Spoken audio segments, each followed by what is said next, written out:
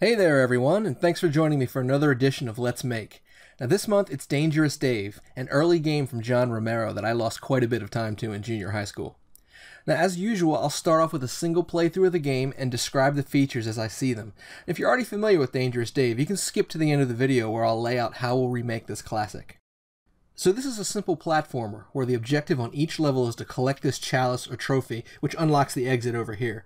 Now along the way, you want to build score by chasing these collectibles. Now Dave can walk in both directions, jump, and fall with a kind of a glide. Now notice the frame rate jumping around. At rest we see a frame rate of 7 due to the animated trophy up here that keeps updating.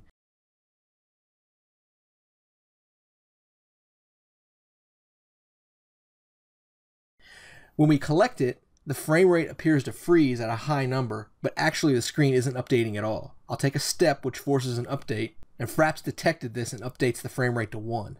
Now this game has a variable rate time step, which is efficient and maybe necessary back when this was made. We'll go with a more modern approach, I think. Let's finish this level.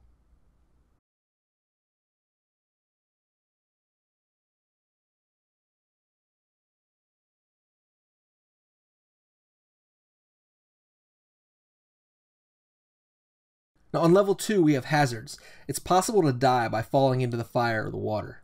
Let's go for the trophy and keep going. Now as Dave approaches the end of the screen, the view sweeps to the right. Now if you slow down DOSBox to maybe 20 cycles, you can actually see each tile redraw in row major.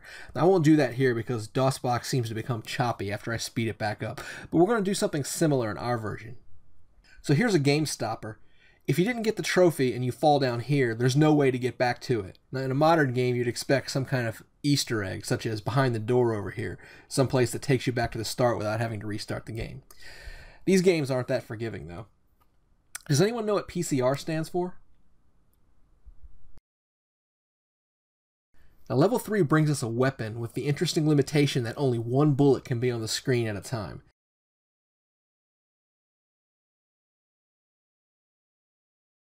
Now at short range we have a semi-automatic, and at long range we have a muzzle loader.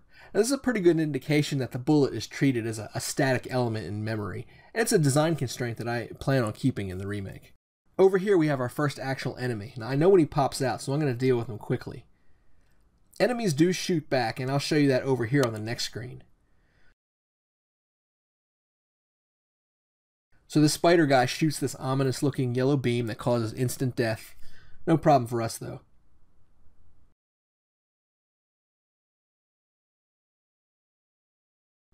Here's our first reflex test. The door's up here and the trophy's down here, and next to the trophy is a jetpack, which brings us another new gameplay feature.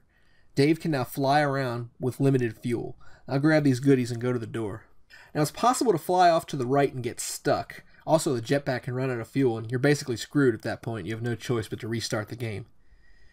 Now level 4 puts the trophy in our face, but we can't reach it right now. If you try, you'll end up dying repeatedly until you figure it out. Instead, we have to go all the way to the other end of the level, get the jetpack, come back and get the trophy, and then run back again. Of course, there's an annoying enemy in the middle of it all, and you don't have a gun to kill him. Now when I was a kid, I would just used to waste a life here and suicide into the guy, which kills both of us. Dave comes back, but the enemy doesn't. Now here's the jetpack. Let's grab it and head all the way back. Now you'll notice the jetpack has a limited amount of fuel, and it's not possible to grab all the points in the level without running out of fuel. And once you're out of fuel, you can't win. That's an interesting game design philosophy, sort of like a soft form of permadeath. Except with an empty jetpack, you're already dead and you don't know it yet.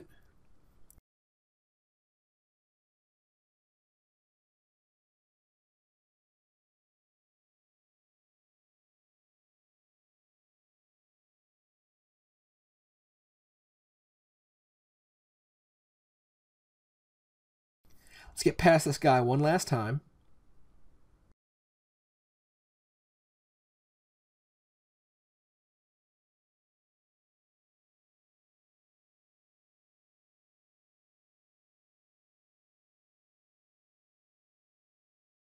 Now we could burn some fuel here and grab this wand for 500 points, but I'll pass. Let's finish the level.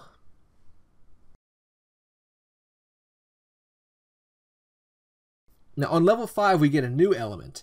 Dave can climb certain things like trees. And he can also climb these stars over here somehow. Alright, well that didn't work out as planned. There's also a secret warp zone up here in the top left. I'll pass on that too, though. Another bad guy. Let's take care of him. Alright, got lucky. That usually takes me a couple of shots. Well, that didn't work out as planned. Jumping across a screen boundary is risky in this game. And sometimes I feel like Dave changes his glide speed when the screen changes. Or maybe I'm just not very good at this game.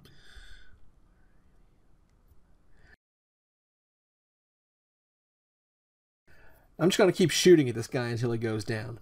Unfortunately, these levels are completely deterministic. You can rely on the same thing happening at the same time always. Well, I wonder if anyone's ever tried to train an AI to find the shortest path through this game. Or we could just YouTube Dangerous Dave speedruns. I'm sure someone's done it. I'll grab the jetpack and head over here. Now another interesting feature, or exploit, is that Dave can walk outside the level boundary. Now we can use that to skip all the danger and go right to the end, but this isn't helpful if you're chasing the high score. It's a subtle design choice. We can attempt to win or attempt to maximize score. Now finishing levels is actually worth 2,000 points, which I think is a greater reward if you have to choose it. Of course, nothing beats doing everything. Now in level 6, we get an enemy in our face at the start. We have to quickly grab the jetpack and the gun to deal with him. Now notice that enemy was always moving back and forth. Now all the enemies in a single level follow the exact same path, and that's hard-coded into the level. We'll see that. We see there's 3 more of these guys following the same path. Now I usually end up dying on this level simply because of all the enemies around. This guy down here is guarding the trophy.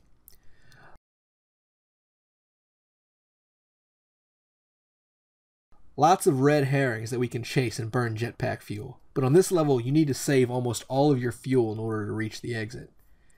Now we can run back to the start screen where the door is. Again, we have to use most of our fuel to get there. Finish up.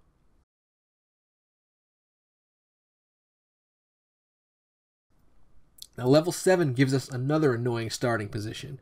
Most of my games end on level 6, so I'm not very fresh with these levels. For such a simple game, I do appreciate the number of interesting situations you can get into.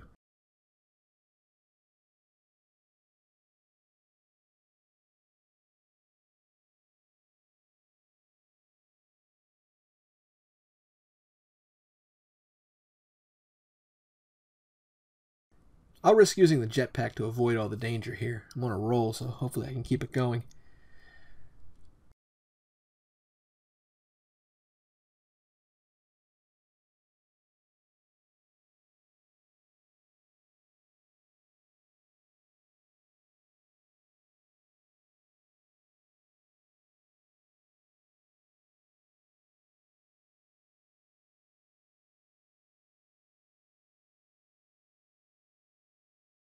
On level 8, we don't have to deal with any immediate dangers, but one thing I know is that some of these purple platforms are fake, and Dave will fall right through. I'll try to avoid them at all costs, since I don't have these memorized.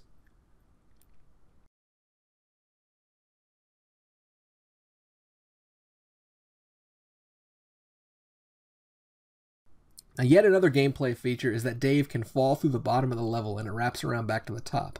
And we'll need to do that to keep going.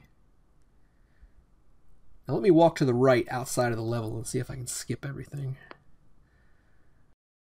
No, I think I remember I have to go through all this.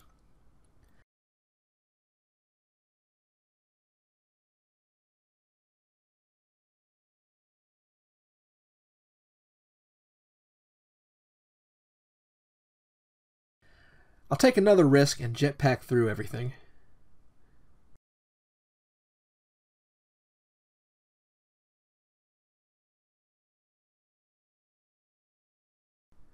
Okay, level 9, and I know for a fact that I'll fall through the floor here. I'll try and keep off the platforms as much as possible. I don't have any lives left.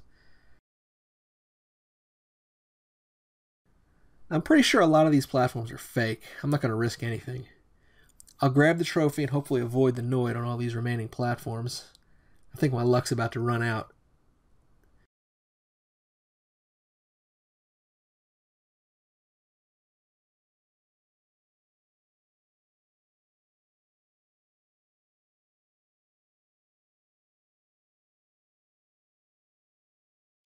Alright, last level, and I earned an extra life at 40,000 points.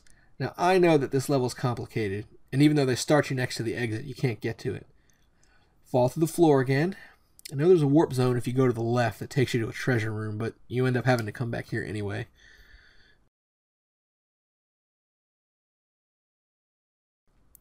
Which way to go? I think I'll opt to skip the bad guy if possible.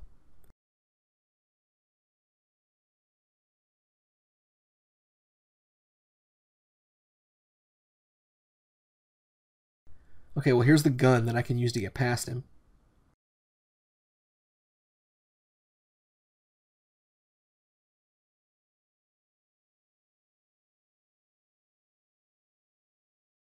Or not.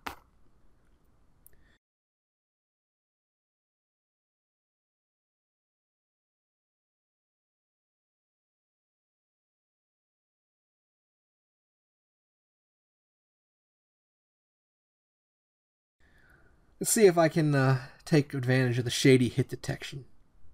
Alright, that worked out. Not a bug. Gameplay feature. Okay, that's the bug. Broken floors. Alright, well that's the end of my run, and I'm happy I got to the last level on a live recording. So we'll start with our remake by extracting some of the game assets from the original binary.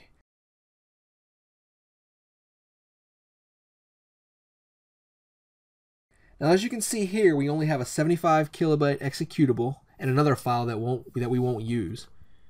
Now in the next two videos, we'll build utilities to take the graphics assets and level data out of the binary that we'll use in our own implementation. Now for the programming, I'm going to impose a couple of interesting constraints to keep this project in theme with the game and the era it was developed. We're only going to use C, and we'll stick with very basic language features. Now using C means we won't have direct support for objects and methods. However, I'm going to take this project a step further, and I'm not going to use any dynamic elements at runtime. No function pointers, no memory allocators, no data structures that can resize themselves as needed. We'll call malloc on startup and sketch the game in a fixed memory block. Now, a game as simple as Dangerous Dave can be specified with basic procedural code in a few hours, thanks to libraries like SDL. The programming itself is something a beginner can follow as long as you have basic knowledge of C. So, let's go make Dangerous Dave.